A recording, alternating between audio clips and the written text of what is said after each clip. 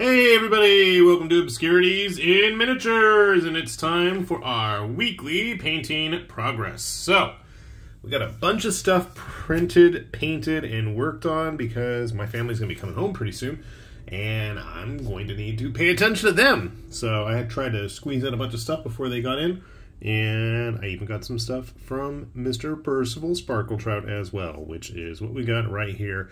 This is totally not a predator. Nope.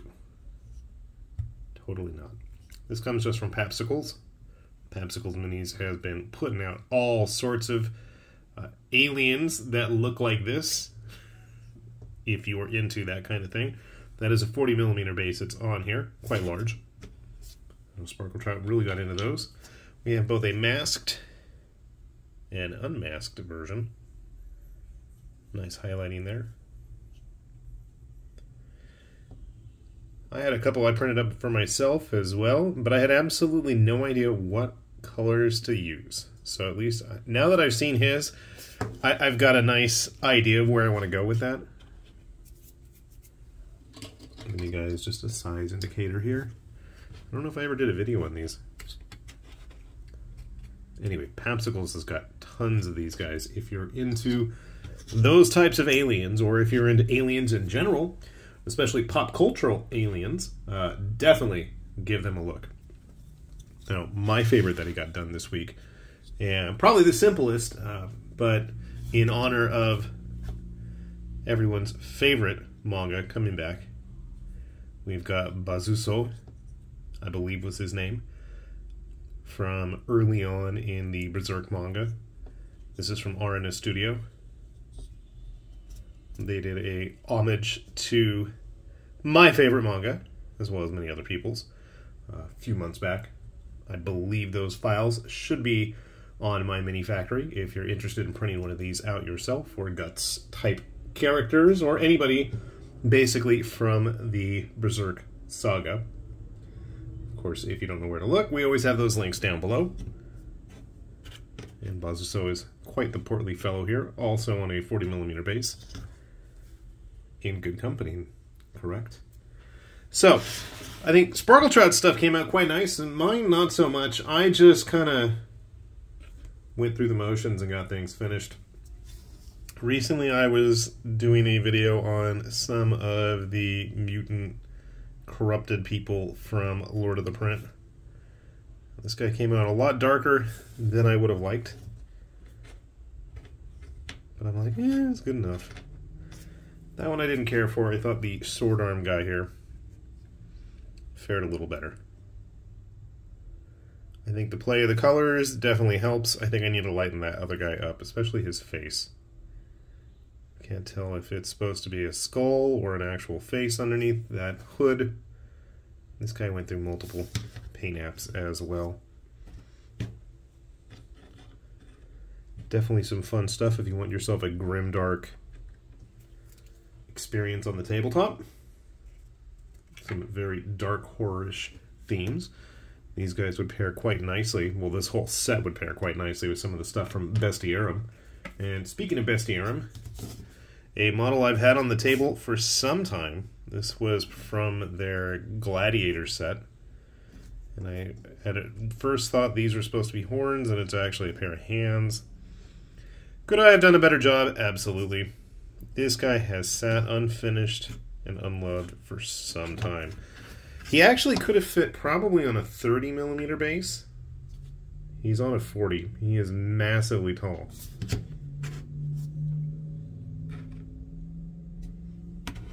Taller than even Bazuso. And one of these days I had my brother, Sparkle Trout, print up a small arena for me, and I've almost got that finished. He's always harping at me not finishing any terrain, so I'm going to actually try to get some terrain done. So hopefully we can have some blood and spectacles in the near future. I like this guy. I'm glad I got him finally finished, and I'm going to have to get to work on some of the other Gladiator models that Bestiarum did, or just Bestiarum models in general. I've got a bunch of stuff sitting around, like, should have these guys posted up soon. The new Fishmonger set. Anyway, for whatever reason, I decided to go back and try to finish up some of my historical stuff. I have been very frustrated in not being able to get a hold of the catapphract toy from Parabellum. In fact, it just seems really challenging to get a lot of the Old Dominion stuff, at least where I am. So I went ahead and painted up some of the Gripping Beast cataphract toy that I've got. Of course, I didn't do a good job of, well, didn't do a great job of painting them, didn't do a great job of basing them, and didn't do a good job of gluing them. They're very lopsided looking. You can see this guy especially, but maybe they're just turning their horse. Doesn't help that I snapped part of his base where he's supposed to be standing, and I don't want to mess it up even more. So we'll just leave things as they are. I like these models, though. They're simple, they're fun, and in the least amount of work ever, this was one of the Germanic tribes people's dogs from Warlord's SPQR line. I have been slowly trying to work my way through that set. I did try to highlight it, not that you can tell now, but hey, at least I found where I put my static grass. I'm happy about that. Hide a little bit of the lumpy hill area where their integrated base was. Alright. This guy's going to need a little bit of touch-up work. This is another of the Elves of Ineath from Durgin Paintforge, who I think still has a Kickstarter going. I'm going to double-check. I know for this newest one, it was more painting size, larger scale stuff. And I'm still kind of tempted to pick up some more of the STL files. Really fun models. Very characterful. I feel like I need to go back. There's actually a face on his shadow. I want to say this was called the Silence, something like that, but you can see like I totally missed some spots. Unfortunately, my lights that I was using at the time just were not hitting it right. I couldn't notice those little unpainted spots. There's a few here and there on this guy.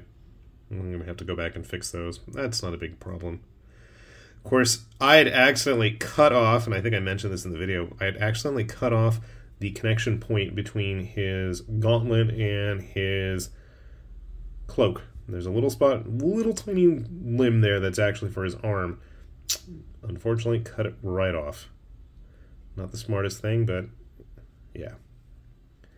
So I don't know. Now that he's glued on, I think getting in there to paint those eyes or the teeth or the face, that's going to be a bit of a challenge. But maybe I need to just go back and highlight it with a lighter purple, I think. That would look decent.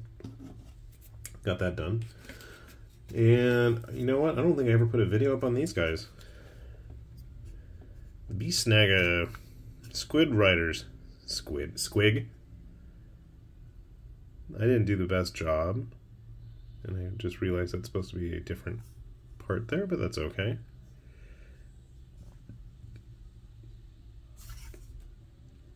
I didn't know what to do with the little rockets. I tried doing some chevrons or safety lines. It didn't look very good. I just painted over it. I figured if I did them all straight red, it was just going to be too much. I need a little bit of color in there. We got 2 of them done. I think this guy came out better. His eyes look kind of goofy, but that's okay. I like the Beastnagas. I don't think I've ever posted any videos. Maybe I haven't. I've completely forgotten. I know I post a lot of videos. It'd be nice if more people watched them. It's crazy, like, what, almost 7,500 subscribers, but it's like some of the videos only get like a couple hundred views. And I don't know. I don't know. The analytics don't really help me. And if you guys have any suggestions on how I can improve things or get more viewers, that would be great. I'd love to have more eyes on this stuff. And as promised, another week, another Kingdom Death model. This is another of the Halloween models. This is, I don't remember her name, but obviously she's dressed up as the Gorm, who is still sitting unpainted and unfinished in front of me for many years now. Someday. Hopefully I'll have another one of these. And I've been trying to figure out what to do with my Phoenix armors. We're slowly getting there. I think they're the last of the actual armor kits, other than the unarmored stuff from my base pledge. So, progress is progress. And finally, my favorite of the bunch, I didn't do the best job. It was very much a work as we went model, but that is one of the Centaur Avatara from Parabellums. I didn't know what to do with it. I knew I wanted to have a purplish color, and I wanted it to look as garish and as strange as possible. I don't know.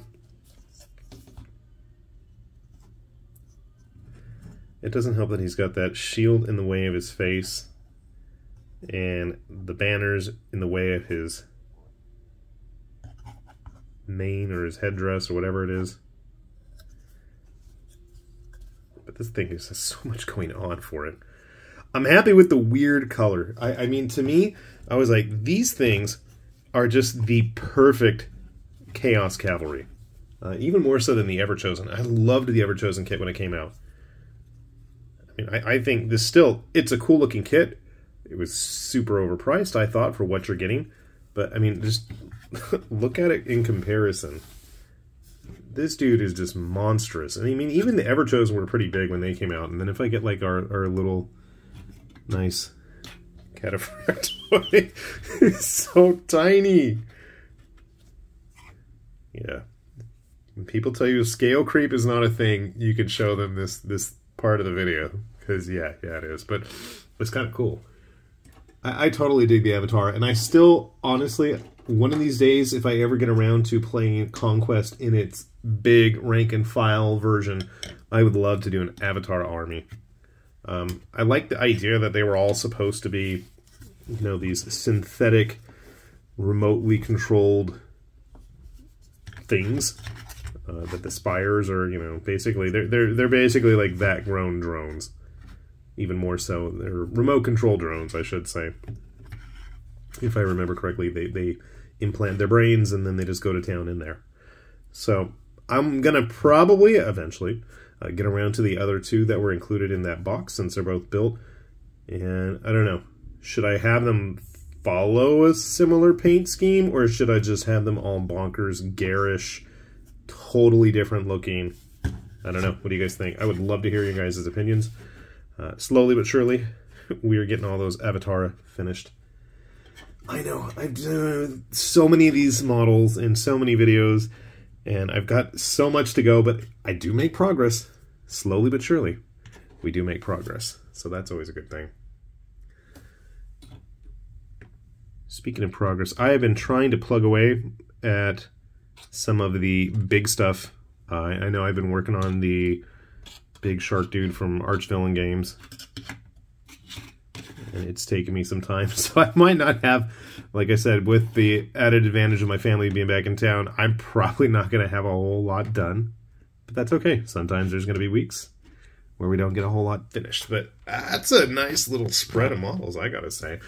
And like I mentioned earlier, if you are interested in tracking down any of these yourself, we'll have links down there below, as well as our link to our Patreon, where if you enjoy this channel and would like to see it continue to prosper, your generosity is always appreciated. So, with that said, this has been High Lord Tamberlane with Obscurities and Miniatures, saying thanks for watching, and we will see you guys back here soon.